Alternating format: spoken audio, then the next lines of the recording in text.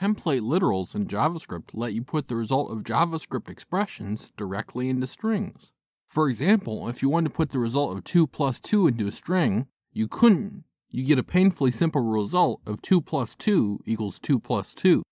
Template literals let you fix that. To use a template literal, you must first enclose the string in backticks.